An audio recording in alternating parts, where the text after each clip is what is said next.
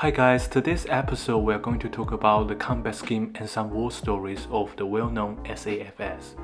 First, we are going to talk about the standard color scheme and markings.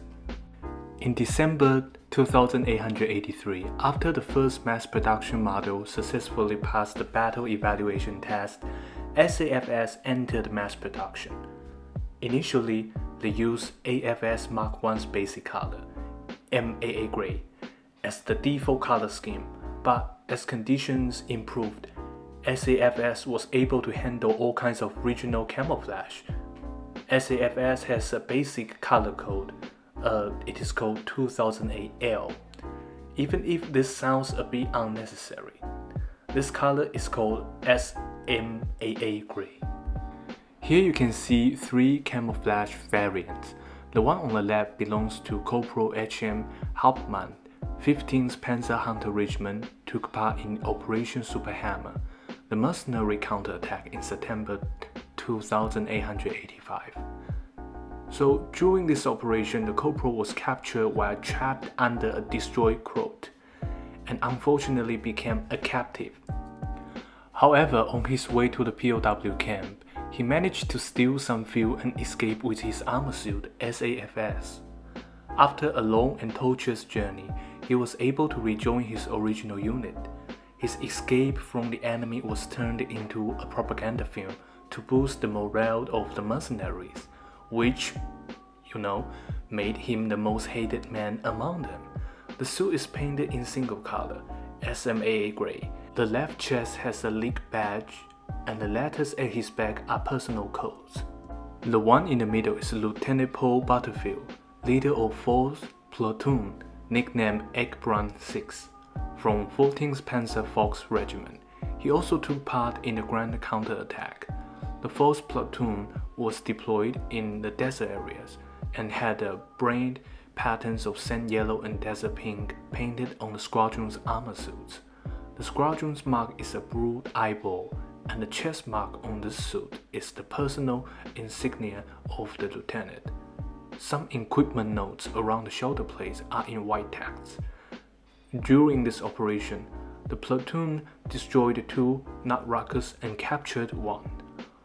Although the lieutenant was a plumper before the war and started from nothing when he joins the mercenary, his outstanding leadership has left many heroic achievements for him.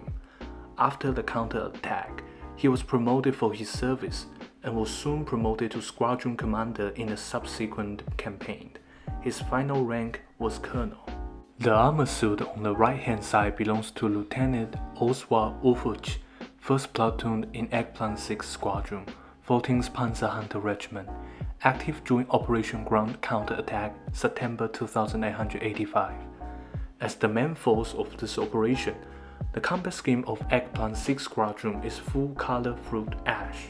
However, according to part of the battle plan, some armor suits were camouflaged in action as well. The blue eyeball was used as the squadron's symbol.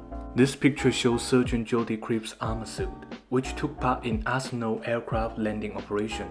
The hand-drawn G symbol on the top is the platoon leader's emblem, and the dice on the chest and rear armor are the sergeant's personal insignia. The suit's base coating is based on a bright color called SMAA sky color and painted with tricolor camouflage. Now I'm gonna tell you a war story of commander of 10th Panzer Hunter Regiment, Captain Yuri Ozorov.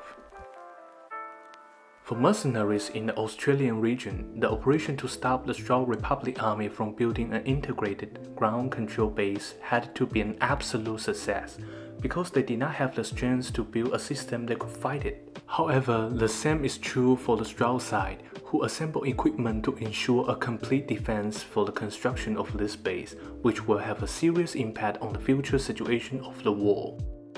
This time, the mercenaries were inferior in strength and quality comparing to the Strauss Republic, so an assault by a small group of SAFS troops was the only effective means. Therefore, a number of men were selected to lead and execute this important operation, but in the end the list was narrowed down to 2 commanders, one of whom was chosen based on the results of the previous nut-rocket attack. and the commanders would each lead a platoon of SAFS on the assault. The captain Yuri Ozerov, later promoted to lieutenant, was chosen to lead the operation, and below is his armor suit deployed in this operation. However, before mercenary special forces attacked the Stroud Republic spy satellite in October 2885, the Republican Army had anticipated such an attack, and therefore concentrated their effort on building spy satellites and deploying near-orbit patrols and interceptors. At the same time, they began building an independent ground control system in case these satellites were to cease operation. As a first step for the defensive preparation, in July 2885, the Stroud Republic Army imposed military control in a conflict zone in today's northern Australia, in the city of Rattingham, under Stroud Republic's control. They also began the construction of an integrated base for the entire force control and early warning system. This information was soon obtained by garrison spies posing as Australian farmers, who learned that a munition factory in New Canberra had ordered heavily armed large-caliber turrets for nut-rockers to defend the base. And details of camouflage nettings for the first batch of 2 large-caliber turrets were also intercepted. Mercenary troops are aware that nut-rockers armed with those turrets will be installed under the convoy of 4 conventionally armed nut-rockers and deployed in an undisclosed location. The nut-rockers will be deployed in pairs around the base upon their arrival, and the Stroud Army will deploy dozens of nut-rockers to fortify the base. So once this defensive deployment is completed, mercenary troops are powerless.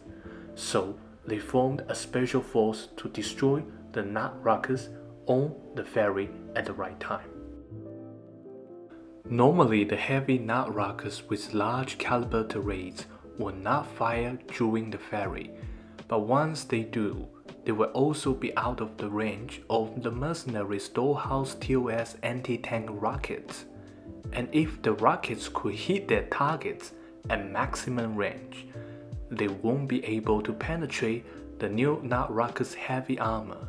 As a result, some SAFS were ordered to carry 80 kilograms of armature explosive and use their agility and stealth to make raids.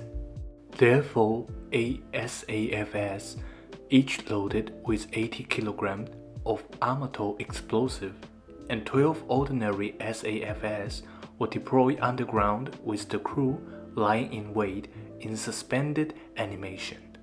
They expected to be able to take out the heavy nut-rocker with 300 kilograms of dynamite, and in the worst-case scenario, even 80 kilograms of dynamite would incapacitate the target. The operation turned out to be a success. The special forces destroyed and severely damaged one of the heavy nut-rocker and one of the regular nut-rocker on the ferry. But the mercenary also lost 14 SAFS and 4 crew members. That includes a man who will never wake up because of a faulty stimulant device. And the commander, Captain Yuri Ozerov, survived the battle by bailing out the suit after his SAFS was hit by nut-rockers' counterfire after planting armature explosives. And that would be the end of today's episode, and I hope you guys enjoyed today's content. Thank you.